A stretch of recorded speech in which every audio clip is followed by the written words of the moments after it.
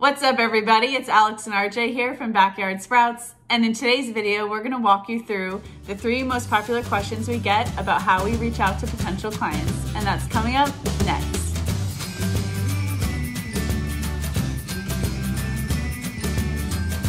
Alright, so one of the first questions we get all the time is how do we reach out to clients? Like, what is our first step? What is the process? What do we actually do leading up to the face-to-face? Yep, so one of the things is we have to find clients, right? So RJ and I both love to go out to eat. We're big foodies. So we actually find a lot of our clients just by being out in the city and going out to eat. Our friends will recommend, say, hey, we found this really good restaurant. And that's usually how we find a list of people we want to approach. And so after we kind of determine that their menu might fit microgreens, right? Because you kind of run into certain things like traditional Italian or traditional Asian. They're usually not as open to putting microgreens into their restaurant dish. Yeah. You can definitely feel free to still approach them, but just understand that they're probably a little harder or more difficult of a client to land.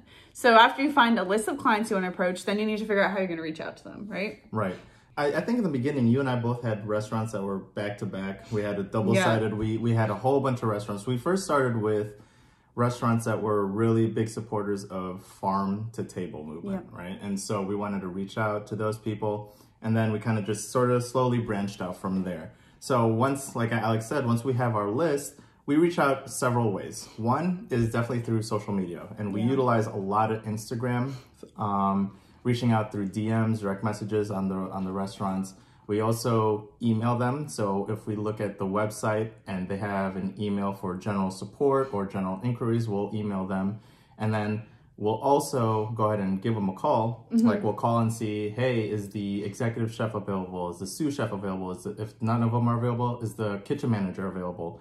And we try to schedule some time when it's really good for them. So things to keep in mind when you guys are scheduling appointments is you don't want to call them during service, right? That's something, that you'll learn as well, because we've gotten a few questions from you guys and a few comments saying that you guys have tried delivering to them, but they seemed really agitated or they seem like they're really running around. You might have just caught them at peak times or, they're getting ready for service. So you have to keep that in mind. So that's part of the research that we're talking about is if a restaurant, opens at 5 and service starts at 5, you don't want to come in at 4:30 or 4:45 when they're about to get ready. You want to come in around 2:30. They're definitely there. They're all prepping their stations. You want to keep stuff like that in mind. And last but not least, of the other last step that we really don't recommend is just doing a cold turkey drop-in, right? That's like last resort. Alex and I have done maybe 1 or 2, and that's because we've had just spare micros laying around. We're like, we have a bunch of micro samples. Let's just drop them by to a few places. So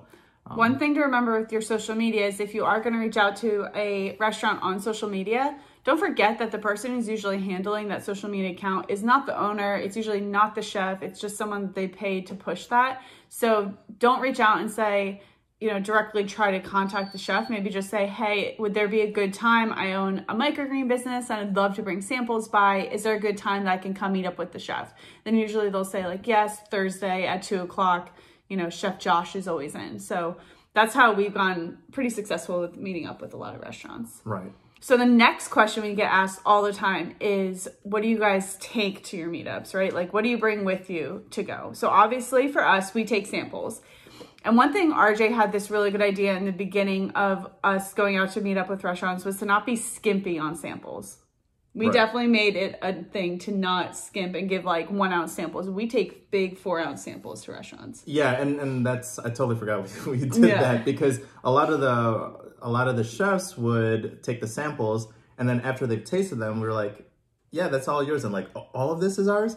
We're like, yeah, absolutely. Because the mentality behind that is we wanted to give them ample amounts of samples so that they can go take it back and play around with it on days that, they're trying new dishes and things that it can go with. So it's definitely, you don't want to skimp out on those samples. Those are costs you can definitely are worth eating, because not only are you setting a good example right off the bat, like, oh wow, these guys they really want to accommodate us. If they're willing to give us this much for samples, this is a good stepping stone for building a good relationship.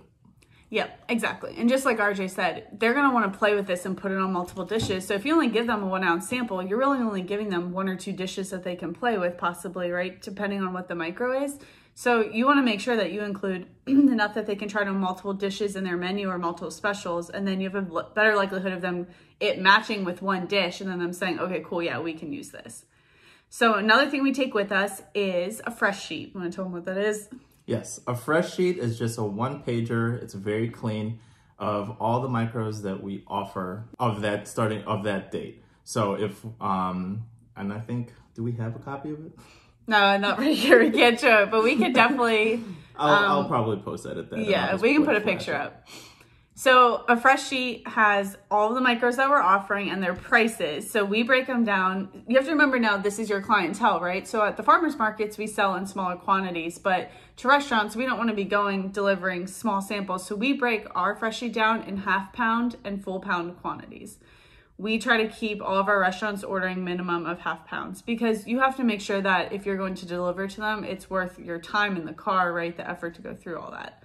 So ours right now, I think we have 11 we offer, and then it has every price broken down by the pound and the half-pound. We tell them we need, because we are grow to order, so we say the lead time. We also include our email address to contact us, and then we also include a minimum order quantity for certain areas of the city because it's just not worth us driving an hour if we're only delivering half a pound. So we try to enforce a stricter dollar limit or poundage quantity upon some of the restaurants we go to. Yep. And finally, once you have brought your samples and once you've brought your fresh sheet, it's just a conversation from there, guys. I know it's daunting. It was very daunting for Alex and myself. We're like, oh my gosh, what are we gonna say? But after a while, you'll realize that it's really just a conversation between you and them. And we've already told you in the past, we're not salespeople whatsoever, right? I'm an engineer. Alex works in supply chain. We don't have professional sales training. All we do, truly, is we just let our passion fly.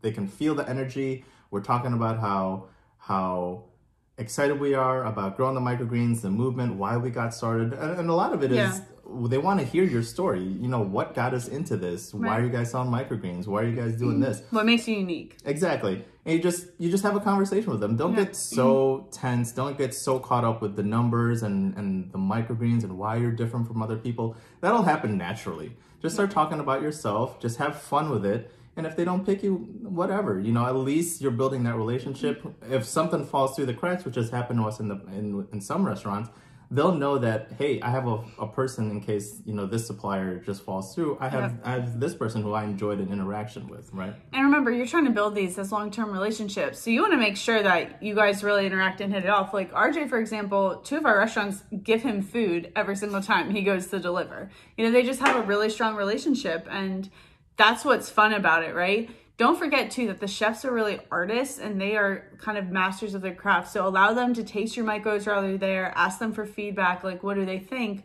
Ask them like what kind of dish they think they could use it on. And do they see if that could maybe apply to anything, maybe a special, right? They really love to talk about it. They're artists and they like to talk about that. So encourage it and make sure you're asking questions just as much as you're answering them. Yep. We hope you guys enjoyed that video. If you have any questions, drop them in the comments below. And as always, Alex and I are trying to build a community of like minds who would absolutely love it if you guys hit that like and subscribe button so you guys get the latest on our urban farming adventure. And we will see you guys next time. All right, so the first question, no, it's not the first question. Yes, it is. All right, so the number one. Sit back up, you fool. All right. So the first question.